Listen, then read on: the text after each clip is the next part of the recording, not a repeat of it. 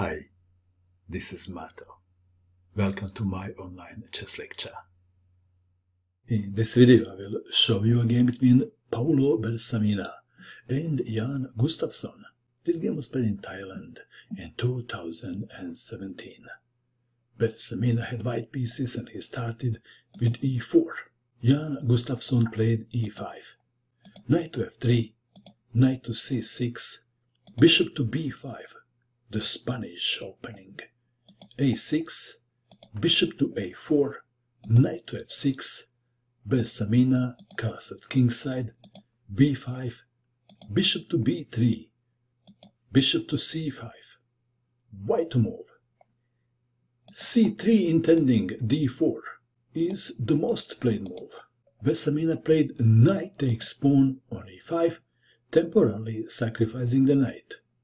Knight takes knight, d4, bishop takes on d4, queen takes bishop, d6, c3, c5 attacking the queen, queen to d1, and Gustafsson castled kingside 2. f3. Another way to defend the pawn on e4 would be bishop to g5, pinning the knight. f3, d5, e takes on d5, bishop to f5. Black has done well in the opening.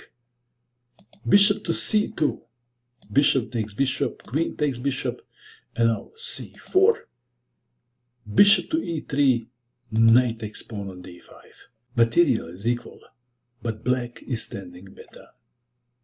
Bishop to d4. Now knight to d3. What a beautiful outpost for the knight.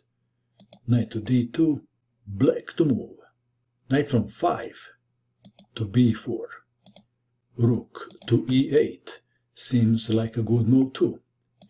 We have knight from 5 to b4, attacking the queen. Queen to b1. What else? If c takes on b4, queen takes on d4, check, winning the game.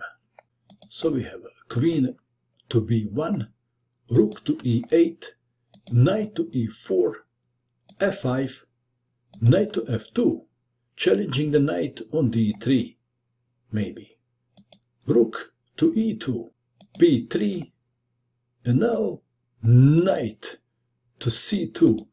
C takes on b3 would be a mistake, because of queen takes on b3 check. Back to our game. Knight to c2, attacking the rook. And now the rook on a1 is writing his last will. He decided to leave everything to his children, although they never visit him. The game continued. B takes on c4, b takes on c4, knight takes knight, pawn takes knight, king to h1, black to move. What would you do? Would you take the rook? Gustafsson was not in a hurry. He played rook to b8, attacking the queen. Queen to d1, and now queen to g5. Very kind gesture of Gustafsson, allowing white to save the rook. Rook to g1. What happens if white saves the rook? Then queen takes on g2, checkmate. So queen to g5 was a pretty good move, wasn't it? Rook to g1, and now knight takes rook. White to move, and white has a problem. If he takes the knight, then what happens? If queen takes, then d2. And after queen to d1, rook from b to e8, and black is winning. The pawn is very dangerous. So, Bersamina played queen takes, pawn on d3. Rook from b to e8, f4 attacking the queen. This is a pawn sacrifice for a little trick. Queen to g6 was played. Well, what is the trick? If queen takes on f4, then queen to c4 check. And if now king to h8, then bishop takes on g7 check, king takes bishop, queen takes queen. However, black does not have to play king to h8. He can play rook from 8 to e6, and after queen to c8 check, king to f7. And black is still winning. But Gustafsson didn't want to bother about all this. He played queen to g6. He had a plan of his own.